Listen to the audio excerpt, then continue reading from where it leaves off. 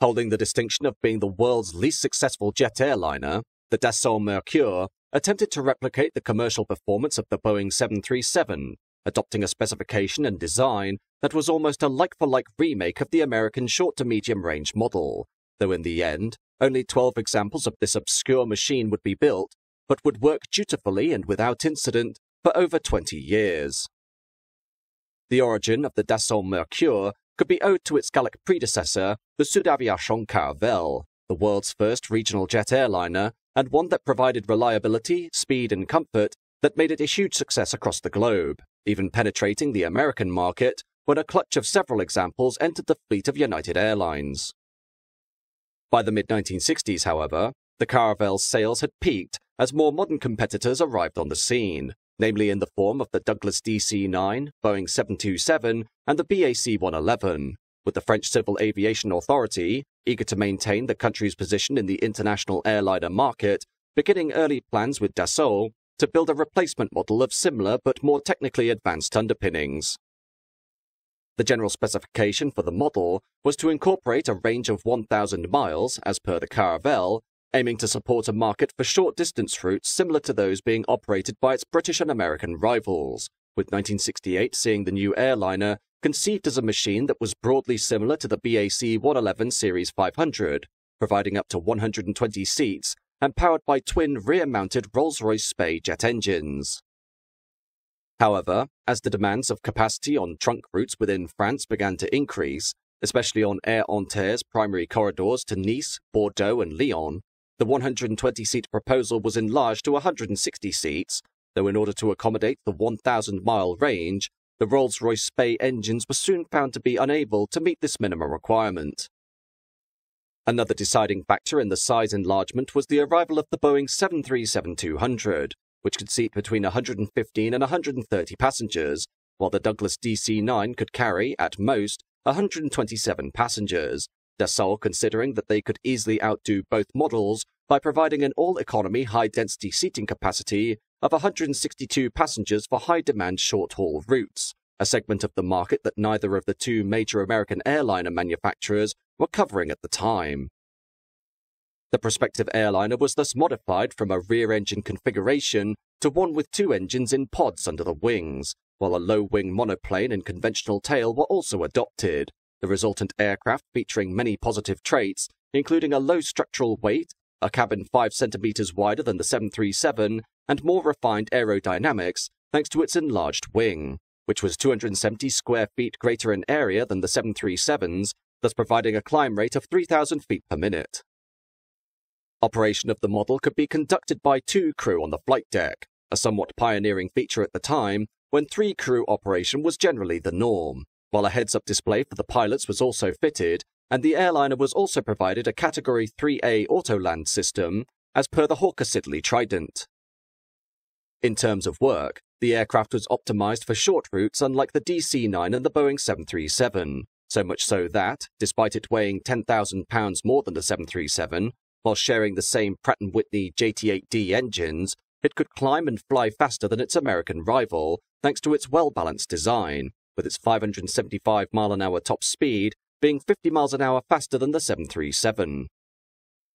The airliner was also fitted, as standard, with an auxiliary power unit, or APU, in order to allow for fast turnarounds at airports that lacked suitable ground electricity infrastructure, while at the same time being a vital safety feature for emergency airborne use in the event of a double engine failure.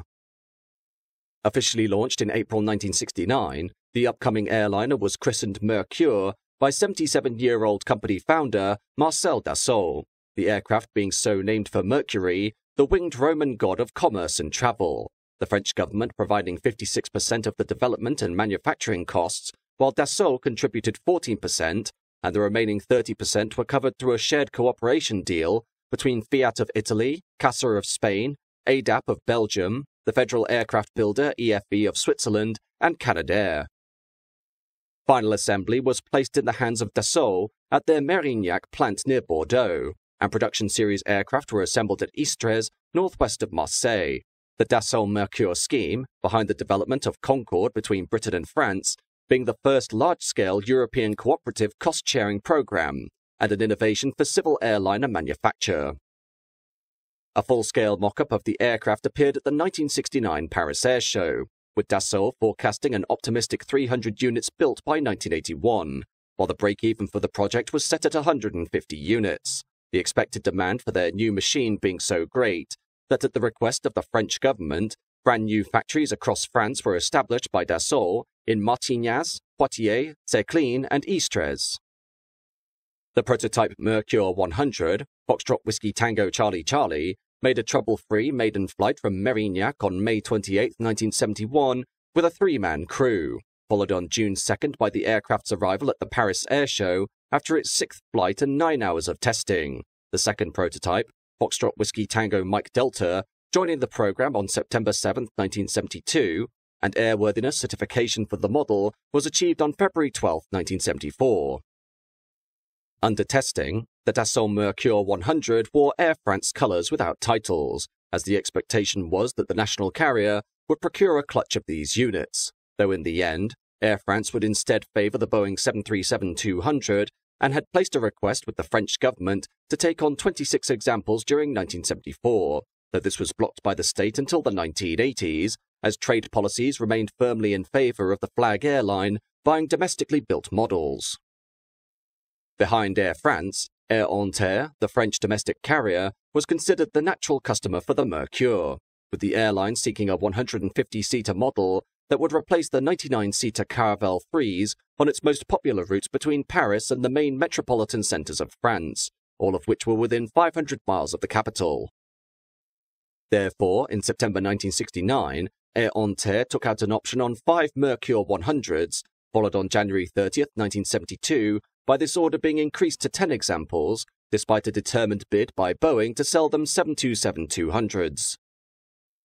Sadly, while Dassault pulled out all the stops to try and get the Mercure 100 into the fleet of Air France, the airliner proved to be more expensive than the 737, while another potential customer was identified in the form of Belgian national carrier Sabena, though this company would also order 737s instead, another interest being briefly shown by some American carriers, but the lack of range and high retail costs soon dispelled any possible orders in the United States.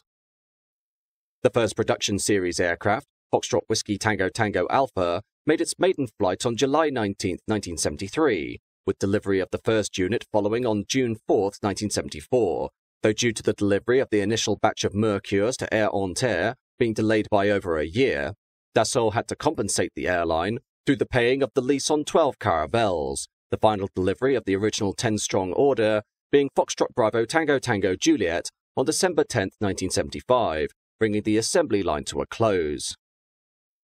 Service commenced on the same day as the first delivery, June 4, 1974, with the Mercure 100 replacing the regular Caravelle on the Paris-Orly to Toulouse and Lyon routes, Air-Inter's units being configured in a 150-seat 6-abreast layout, the 10 production units supplied to Air-Inter being supplemented by the refurbishment of the second prototype after 10 years of storage into operational service, arriving as Foxtrot Bravo Tango Mike Delta with the domestic carrier on September 15, 1983. However, while the Mercure 100 had seen little to no interest by prospective customers, Dassault continued to propose the design for further applications as a means of reigniting support, the 1975 Paris Air Show seeing Dassault present a potential improved version of the model dubbed the Mercure 200, which was 6 foot 2 inches longer, powered by 2 CFM56 engines with 22,050 pounds thrust each, and a greater fuel capacity that increased the range to 2,300 miles. Such was the enthusiasm for getting the Mercure onto the sales charts that the French government was willing to provide a further loan to Dassault of 200 million francs that would be paid back by a levy on sales, while beyond its existing contracts with other European aircraft builders, joint ventures with American companies were also sought as a means of getting the airliner sold in the United States.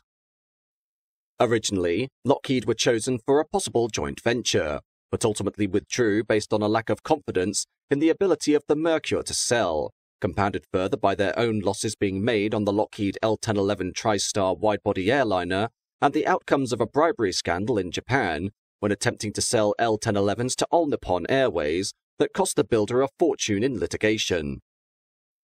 Dassault came closer to a deal with McDonnell Douglas, as the preceding Douglas Company and Sud Aviation had previously attempted a joint venture deal to build Caravelles under license at the Douglas factory in Long Beach, California. The arrangement being that Douglas would work as sales agent for Caravelles being sold in the Western Hemisphere, while Sud Aviation, based on the commercial interest of the Caravelle in North and South America, would allow Douglas a license to build these units domestically.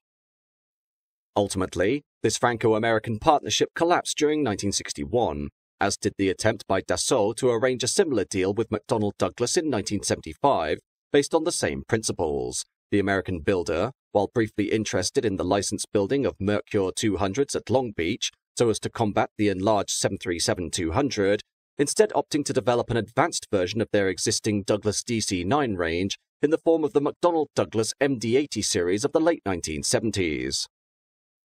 Before this deal failed, however, Dassault had superseded the Mercure 200 with the Mercure-ASMR, or Advanced Short-Medium Range, which was presented to 55 airlines at Long Beach in October 1976, the proposal of which was supported by the second prototype, Foxtrot Bravo Tango Mike Delta, undertaking a simultaneous demonstration tour of the United States to drum up support.